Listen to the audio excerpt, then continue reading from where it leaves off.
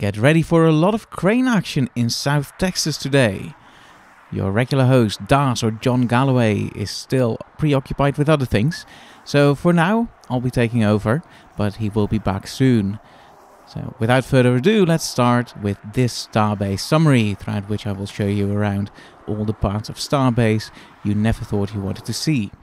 We're starting with the Masseys test location, where we just saw the 3 test tanks, B18.1, B18.3 and S39.1. And one of them, B18.3 in particular, is now undergoing tests at the Masseys test location. And 18.3 is a test tank for the booster forward end, so the end that interfaces with the ship, while 18.1 is a test tank for the aft end, where the engines are installed, and ship, or S39.1, is a ship test tank, also for the aft end.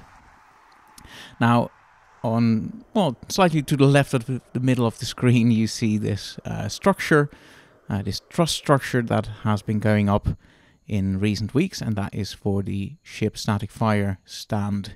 Meanwhile, we see some testing of that ship aft end test tank that I talked about, S39.1. Now, over at the production site, still seeing the Giga Bay going up with these 4 cranes, and right next to it are the Mega Bays, the tall buildings behind which the sun is going under right now. Starbase is quite known for the beautiful sunsets through these Starbase summaries, I think. It's not the most picturesque place in terms of buildings, but the sunsets and sunrises are pretty nice. Now we're moving over to, I believe this is some part of the launch site. Particularly, this is the part where they are building the air separation unit. So you can already see that they've done a lot of work, and they've installed some compressors and also some pump motors, and these are going to separate air, as the air separation unit name suggests. And they're going to separate it into liquid oxygen and liquid nitrogen. Both are commodities that SpaceX is using quite a lot on site for filling the ships, the starships and super heavy rockets, and also for testing them. We're still at the air separation unit location, but now at night. And I believe that what we're seeing in this white structure is a concrete pump, which apparently they need to clean. Which makes sense. You don't want the concrete residue to set on the machine. And still at this location, they're preparing a pad for a crane. So they're making a solid base. It looks like they want to make it exactly level 2 to put a crane on, and that crane is actually being moved right now. So this is SpaceX's own LR 11,000 crane. So they're using cranes so much that at some point they just purchased one of their own. So that is the one that's on the move right now. You can see the SpaceX logo on it. And these yellow structures, I'm not too up to date with the crane lingo, but we saw that arrive at Starbase in a previous update, either the last one or the one before that. Don't really remember, to be honest. But yeah, they arrived at Starbase recently, and they've since been installed onto this crane, and the crane is now being moved. And just like when they're moving starships and super heavy boosters and other pad infrastructure, they're using these SPMTs, the self-propelled modular transporters, which are just these vehicles with loads and loads of wheels that can be steered very precisely, and also carry a lot of weight, a lot of mass, I should say, probably. And yeah, they're lowering the thing here, and just a bit, they should be rolling it underneath, out of the crane. So that's how you move a big crane like this. And yeah, I guess this is just installed now, or put down on the pad we saw them preparing earlier, though it's up on a lot of blocks of wood. So here you can see the air separation unit, or the start of it, with the pumps and compressors on the left and the crane on the right. And it looks like they're already building up the crane. Like I said, I'm not too familiar with the crane jargon, but I think this is the boom they're working on.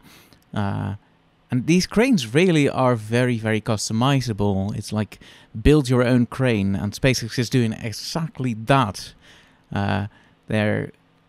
For whatever task they're doing, they can decide, okay, this crane part needs to be built up out of this many sections, or we need to add something to it. And now they're adding this red portion to extend the crane boom, I suppose. If that's not the correct word, let me know down below. So yeah, it's almost kind of like Lego. They can just add parts to suit their needs and to suit whatever job the crane is going to do. And there is another part moving into frame. So yeah, we've actually seen them reconfiguring these cranes in between jobs. Like adding extra movable parts to the top or something.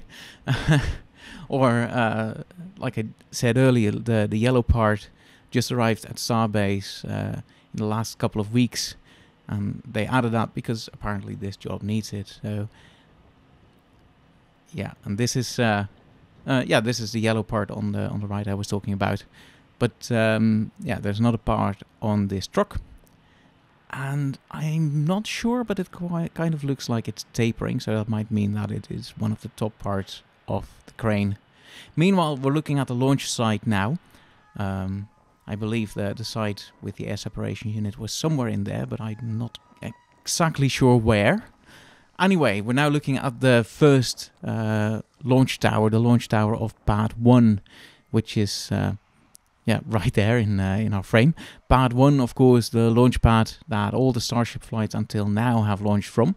But that has kind of come to an end because they're now working on Pad 2. And Pad 2 is specifically designed for the Starship and Super Heavy V3.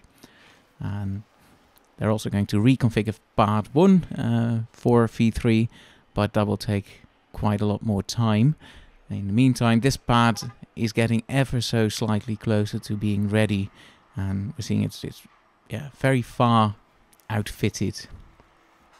Though there's still a lot of work to be done apparently, because we keep seeing people moving all around these tower parts, and this is the ship quick disconnect arm, and I thought I saw some people moving around, but I'm not quite sure if they were. Anyway, I believe this is at the same height of the tower as the ship quick disconnect arm, around the middle. The quick disconnect arm is, of course, the arm that connects to Starship, that connects the propellant feed lines to the ship, and also disconnects these lines from the ship up at the moment of liftoff. And yeah, indeed, like that was the area we were just looking at there in the middle of the tower. And now we're moving up and up and up. You can see that as we're getting higher and higher, the amount of infrastructure and lines and all that on the tower decreases. This is much further down. This is the Chopsticks carriage. So the chopsticks being used to catch the super heavy boosters, but also to lift the rocket components onto the pad and onto each other. The carriage moves up and down the tower. And apparently there is some work that needs to be happening on there as well. So this is one lift coming down and another lift coming down as well. So one is this aerial work platform, I suppose is the right term for it. And the other is a lift inside the tower. Because of course people need to be moving up and down this tower a lot. Especially now it's still being outfitted. But even when the outfitting is done, people will need to move up and down. So that's why it has a lift inside.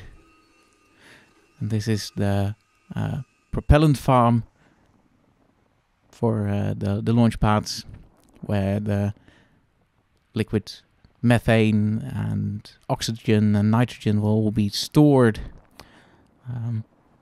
Meanwhile, this is still the second launch pad 2, and we're seeing close-ups of the orbital launch mount here. Something must have changed, because usually that's why we show these things. But I don't really know why. Or perhaps it's all the same, or just like looking at close-ups. So this is a lot of venting. Apparently it's the same as what we used to call the OLM vent on the previous launch pad. That was a fairly important launch pad vent, in the countdown timeline. I've kind of forgotten what its meaning was, but some of my colleagues here at NSF know that much better than I do. Either way, it was an important signifier for the timing of the countdown procedure. So seeing this vent will be very important in the launches, in the countdown for launches from this pad as well. With that, we've reached the end of this Starbase summary. Thank you for watching, and be awesome, everyone.